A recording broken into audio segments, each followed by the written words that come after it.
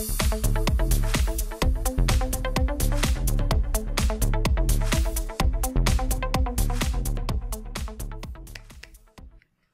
we know, a critical feature of all cells is that they can divide or reproduce, replicate, using their own resources. So that's referring to their own genetic material and information. It's referring to using their own energy, their own molecules in order to make this division process happen. We're going to specifically talk about eukaryotic cell division, which is part of what we call the eukaryotic cell cycle.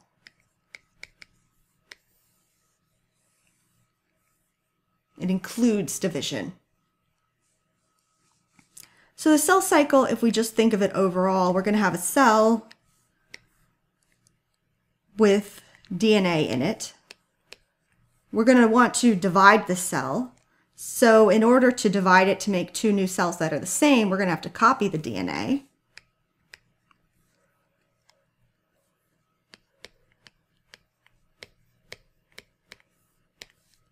Then we're going to split that DNA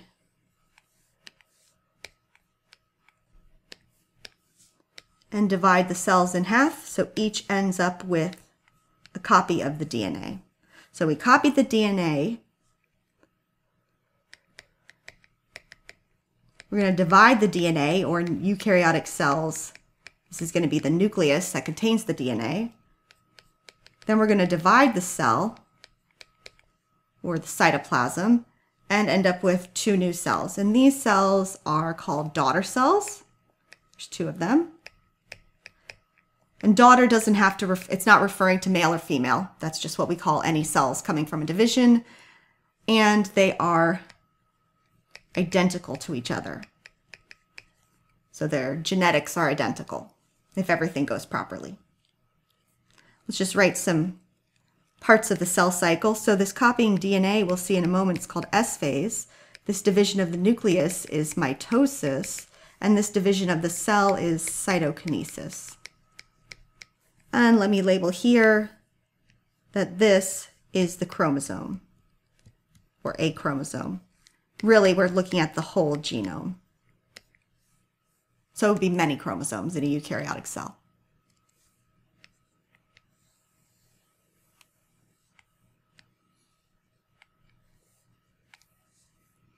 I'm not drawing the portions of the cell cycle in their how long they actually take. So like just because one is a bigger piece of the pie doesn't mean it actually takes longer. This is just a schematic here. After cells divide, then you're just starting fresh with the new cell. So when you have a new cell after division, it's in what we call G1. The G stands for gap, and that just comes from the fact when they first observed cells under the microscope, it looked like they were in a gap phase when they were doing nothing. So that's why they called it G. It turns out they're actually doing everything except for dividing. So it's not a dormant stage or anything like that, but we still do call it G1. So this is the first gap stage. So the important things that are happening in G1 is that the cell is growing. This makes sense because it's just divided, so it's got to get back to its normal size. It's making copies of the cell parts, including organelles.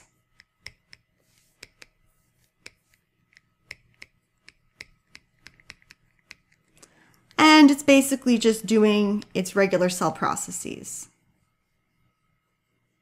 If the cell gets through G1 and the conditions are right, it will go into what we call S phase.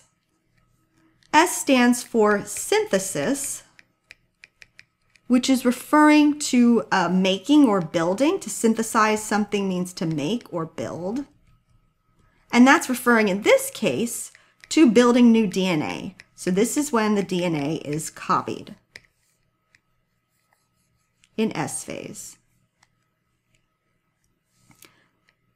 So like when I was drawing that before, it's going from one copy now to having a duplicate partner of the chromosome. So each chromosome is copied. And then we get to If the signals are right, G2 or gap 2.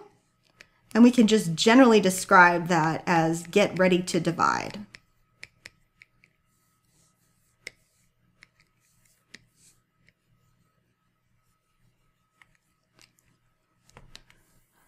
All three of these phases together are what we call interphase. Inter means between, and it's not really between phases, it's just between cell divisions. And just also remember that cell division isn't the be-all end-all. It's just that when we're looking at the cell cycle, often we're focusing on, the division part of it, and so then we have interphase that's in between the divisions. So we can think of the cell does everything except dividing in interphase.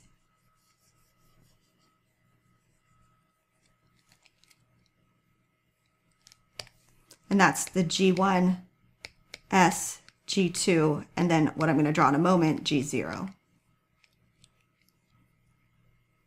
If the cell gets through G2 and the signals are right, it's going to go into what we're going to call M phase,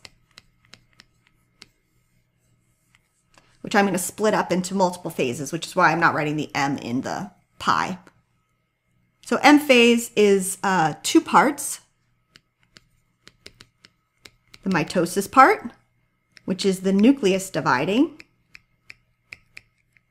nuclear division. And then the second part here, which overlaps, is cytokinesis, which is the cell dividing, like the actual physical cell. I'm going to change this to nucleus, not nuclear, just so it's the cell dividing, the nucleus dividing. Okay, and then let's look at the parts of M phase. So we're going to divide it into, I'm going to actually do a sort of additional part here compared to the book. So I'm going to divide it into 5. So first we have what we call prophase. And I'll talk about each of these in more detail in another lecture. But prophase is first. Pro means before. It's not actually before the phases, but it is the first one. Then we have what we call prometaphase, which is indeed between prophase and metaphase, and it's before metaphase. So that's next, metaphase. Then we have anaphase, and we have telophase or telophase, and cytokinesis. Overlapping. And then the cells end up as 2 new cells, 2 daughter cells, and they go into G1. Each of them would go into G1. So this would be a G1 of that cell cycle now. The last part of this is this little side thing over here. So this is G0, as I alluded to before. Not O, like the letter, it's the number. And G0 is where actually most body cells are in. So most adult cells are in G0, doing their day-to-day stuff. Basically, this is a non-dividing state. So if the cells are not called into the cell cycle, then they'll be in G0. But it does all its other stuff.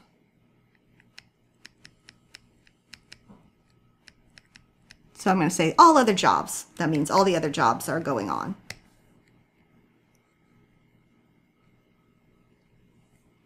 Now the reason that I have this dotted line here, instead of just a cycle line, is because some cells can be called back from G0 and some stay stuck there. So some cells stay in G0 forever. So particularly like in humans, muscle cells, neurons. And this actually is a consequence, is that it makes damage hard to repair because those cells can't divide after they're damaged.